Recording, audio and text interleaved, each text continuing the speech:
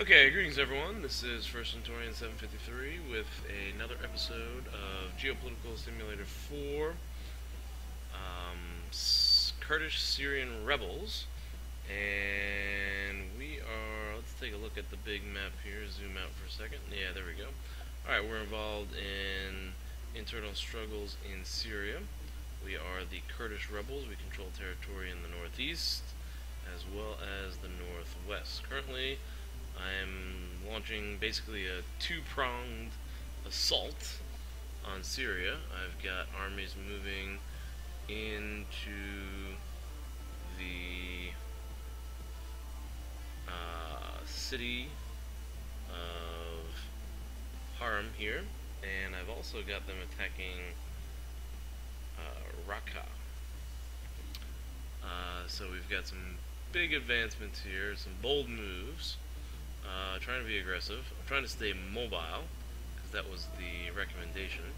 And just looking at the city, that's a big city. We can take a look at the battle, actually. Battle in the city.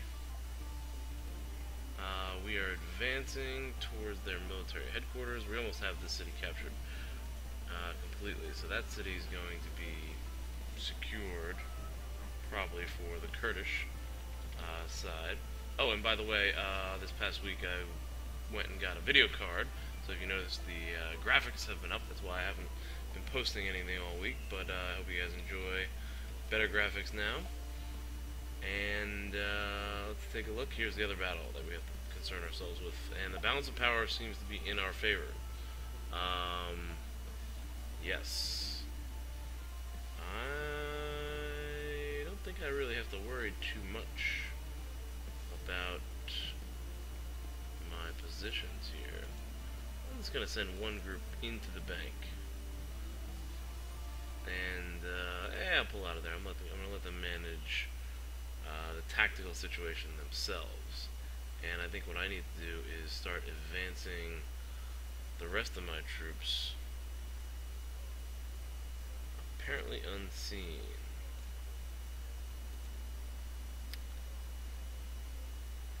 Yeah, so one of my biggest concerns was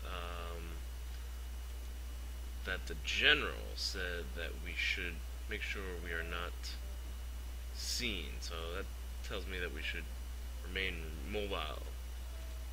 So I'm going to start moving some forces, continue to advance some forces into enemy territory. I am concerned that if I send too many forces in, that will leave my territory exposed for attacks from other potential enemies.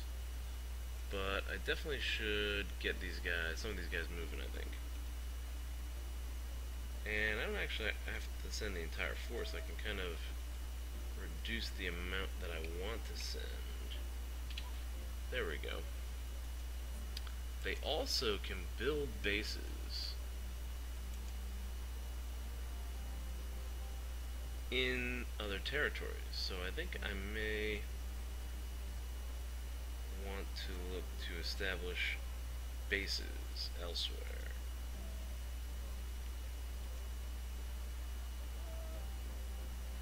Alright, I'm going to take close to half of this group, I think. And just trying to continue to advance and keep my units moving. Again, I have control over this city here. Looks pretty good. And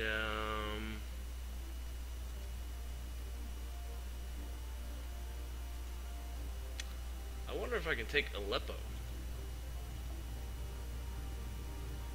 This is a pretty strategic city in Syria. So I think I'm going to start moving some forces to Aleppo. Let's send about 2,000 armed citizens from this city. Oh, what is that? That's an airbase? That's an Iraqi airbase. I can't attack the Iraqi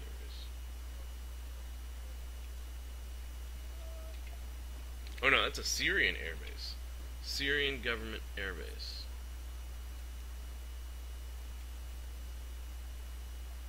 Syria has control over Aleppo. Aha.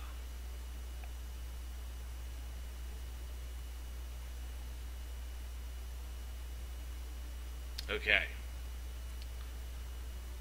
So, I think I'm really going to try to capture this region right here.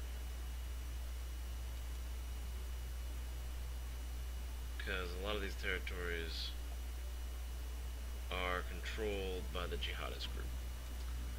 And if we can expand against the jihadist Syrians, then maybe we can actually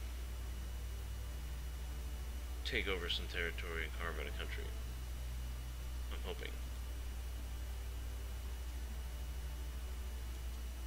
I'm not sure how I'm going to pull this off. I don't necessarily want to go to war with Syria itself, because I'm concerned that they're going to have support of the Russians.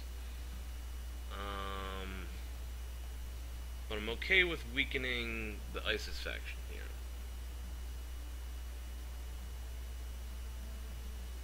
I don't know, should I go to war with Syria? I think I should concentrate on capturing a town. Let's focus on capturing a town first. And let's also work some of our diplomacy. Let's check out the contacts here. Ecuador. I can arrange a meeting with Ecuador. See what they have to offer. Maybe they can introduce us to somebody else.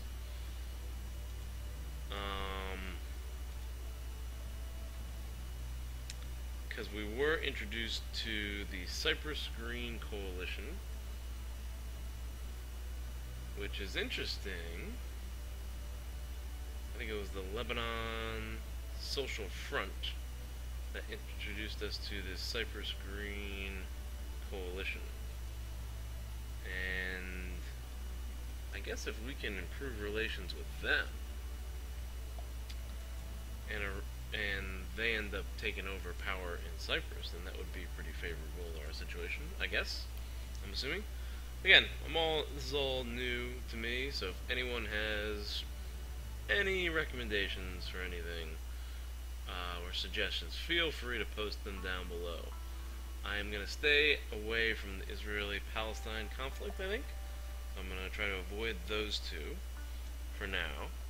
And I'm just going to try to make as many contacts as possible.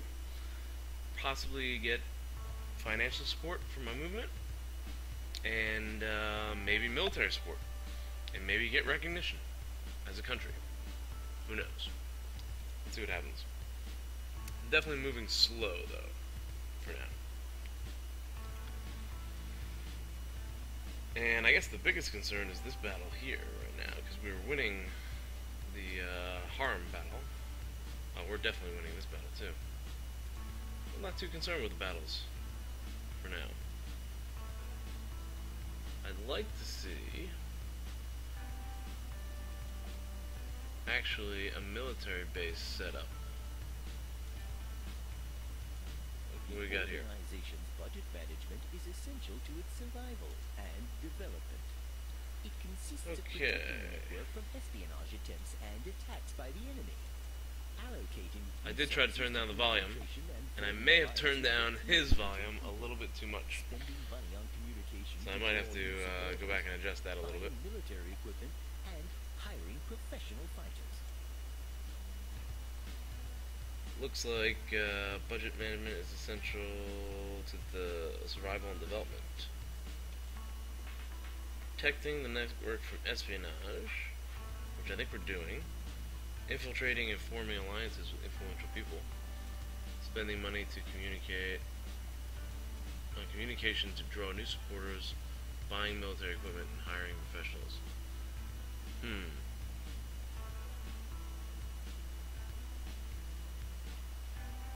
What I'd like to see is this unit establish a base here in this enemy territory.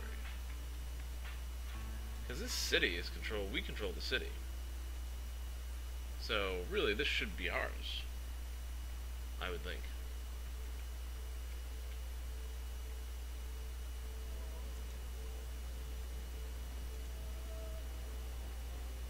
We are supposedly still... We have the balance of power here. Let's see. Capture the military base. I don't see anybody defending it. Looks like we wiped everybody out.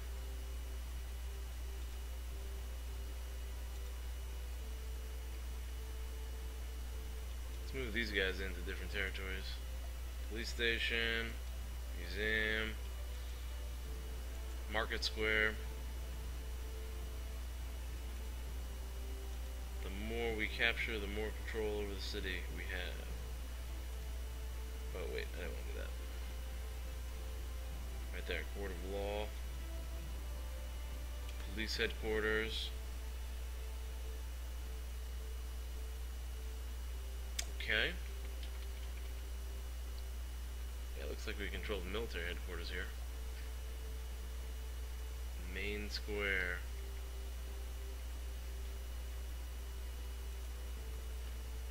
Send somebody to the main square.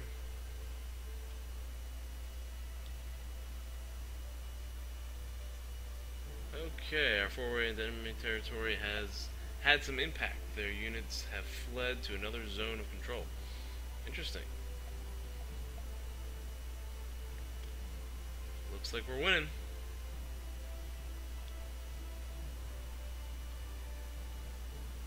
Oh, there's some fighting going on there. Yuck. I didn't realize that was going to happen. Okay.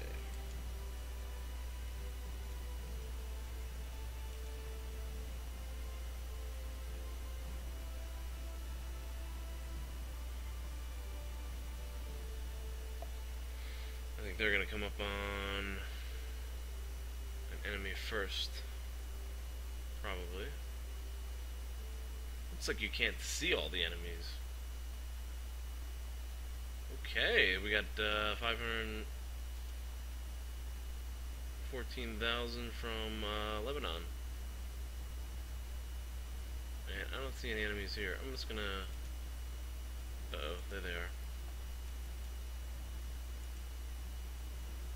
Alright, this is gonna be tough. I'm gonna pull myself out of this and go back to the strategic front. This political party and ally has transferred. Alright, it's a good amount of cash supported there. An organization that is considered illegal in its own country must try and get foreign support. That could be with other groups, sister political parties, or countries that support the cause. These contacts could lead to financial Connections with UN diplomats. That's what I really need. Connections with you. That would really help the situation, I think.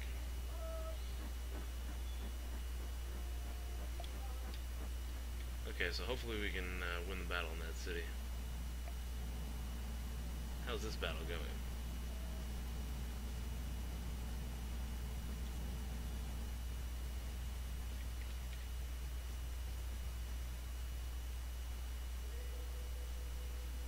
Looks like I found something here.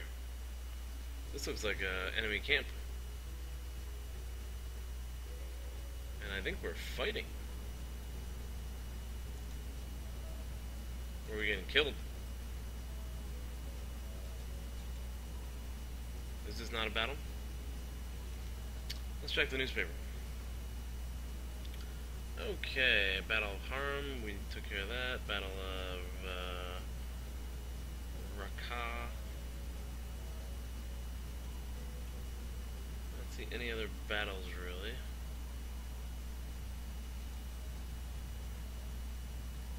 United States. No news from them. No one really getting involved in this conflict.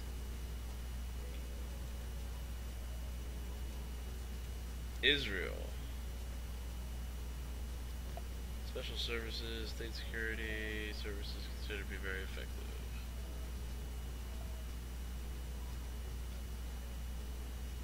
Yeah, I've looked at the newspaper in the other game in Masters of the World, and I'm not sure exactly what a lot of these things mean, especially in foreign countries. I kind of had an understanding of what was going on domestically, but there's a lot of information here to go through. I think I'm just going to send these mercenaries towards, or redirect them towards this battle. If I can figure out how to redirect.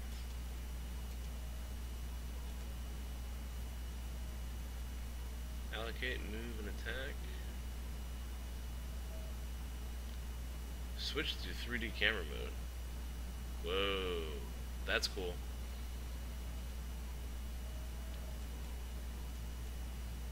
Oh man, look at this.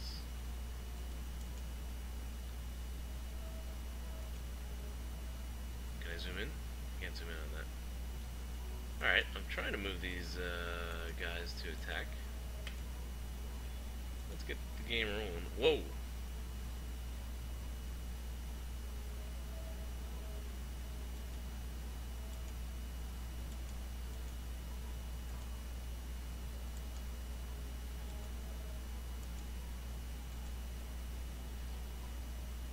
Okay.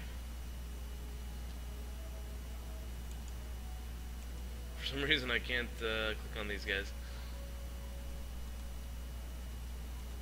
Alright, let's go to a meeting with one of the diplomats. Here we go. Ecuador. Offer them coffee. They gotta like that. No, you don't like coffee. Okay. Oh, here we go. This looks like an interesting option. Urge him to submit a resolution against your country to the UN. Against your country? Ask him to fund your organization against your country. Because you're trying to overthrow the government of your country. I guess that's what they're saying there. Ask him to fund your organization. That would be nice. Ask him to take military action against your country. I don't think I'm going to ask Ecuador to do that. Ask him to supply you with weapons. Let's look at asking him to fund the organization first. Oh, disagree on some points. What about asking him to supply weapons? No, you're not interested in that either. What about submitting a resolution to the UN? I'm sorry, but Nope. is that so? You think you're in a video game or what? I am in a video game. Okay, so yeah, nothing really worked out with that diplomat. I guess we were barking up the wrong tree there. Okay, I gotta get out of this view somehow. Wait a minute, that's not what I want to do. Nope. Okay, I definitely went into this 3D map mode and everything is just stalled on me here. Can't move around. This was a mistake and I can't get out. Alright, so this is pretty chaotic. I am going to end this episode at 18 minutes and try to figure out what's going on here. Thank you for watching, and hope you enjoyed, and I'll see you next time.